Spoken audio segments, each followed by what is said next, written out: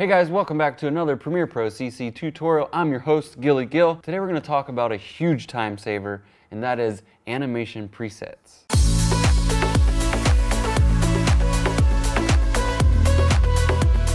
Right, so we've gone through how to create keyframing. Let's say we have a text layer, we want to bring it on screen, and it's going to hang out for a second, and then it needs to go away. We've gone over keyframing before. If you haven't seen it before, we'll link the series down below. Make sure you watch that video so you have the understanding of how keyframing works. And now we're going to show you how to save a whole lot of time so that you only have to do that once. Let's dive right in. Okay, so I have a new project and I only have one file in here, which is my keyboard shortcuts master graphic.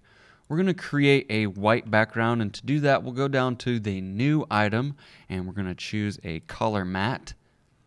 We're going to keep all this the same and I'm going to choose white. Color matte's fine. Let's drag that onto our timeline and pull it out a bit so we've got something to work with. And then we're going to take our keyboard shortcuts master. This is just a PNG graphic, and I'm going to bring that onto the timeline and I am going to stretch it out. So as you can see, it's just a static graphic. It's sitting there doing nothing. Now we're going to keyframe an animation. So what we're going to do is highlight the keyboard shortcuts master on our video timeline. Go to Effect Controls.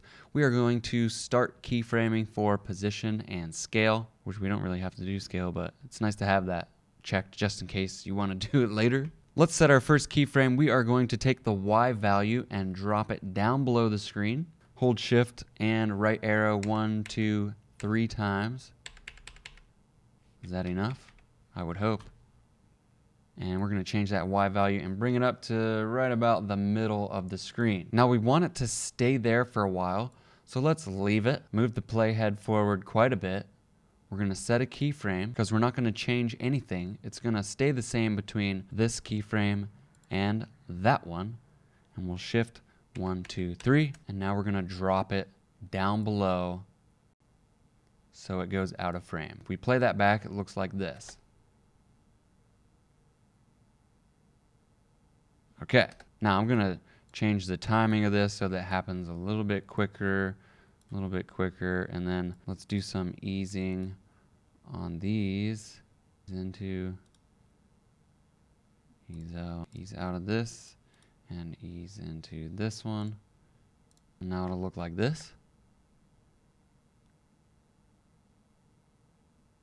So a pretty basic animation, and you can get as in-depth as you want to. So what we're going to do now is we've saved that animation. Let's say we like it. All we have to do to make a preset is click on the motion bar where you can see it says motion. We're going to right click that and we're going to go save preset. Let's save this as animation preset tutorial. Right below that we have some options for type.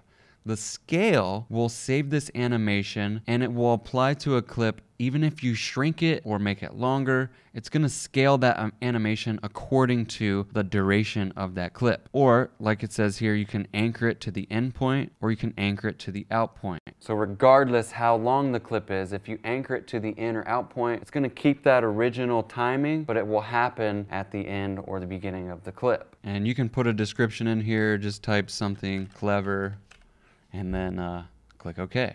Let's stretch out our color matte, and we're going to take this keyboard shortcuts PNG and we're going to drop it into the timeline again, just like we did before. Imagine this is another graphic and we want it to do the same exact thing, right? So if we play back the graphic that we just animated, comes onto screen, it hangs out, and then it goes away. We're going to do the same thing for this one. So if we hit play, you'll see that it's doing nothing. It just sits there.